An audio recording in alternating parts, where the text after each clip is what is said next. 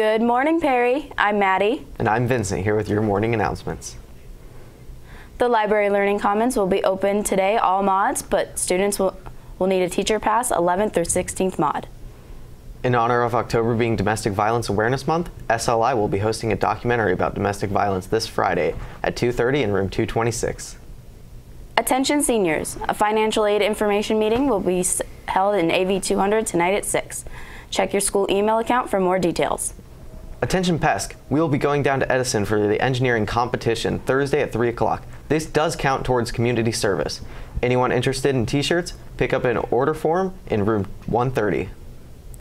$4 student pre-sale tickets for this Friday's home Pink-Out varsity football game versus McKinley will be on sale in the cafeteria today and Thursday and Friday mornings from 7 to 7:20. They will also be on sale along with $8 reserve tickets at the ticket office 7:30 to 3 today and Thursday and 7:30 to noon on Friday. Otherwise, students will be charged a $7 general admission rate at the gate. Prism, Perry's GSA will meet today right after school until 3:30 in the library.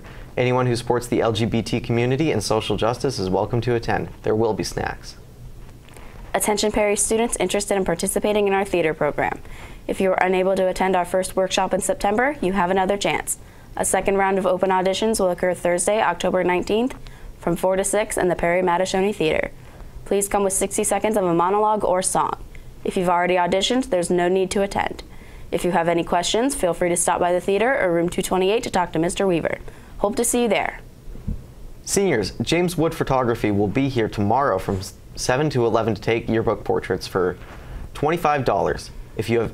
If you want your picture taken, you must contact Mrs. Jenkins to schedule a time. Finally, students, remember that you are not allowed to carry backpacks during the school day. School-issued computers must be in the school-issued computer bag. Otherwise, backpacks need to remain in your locker throughout the day.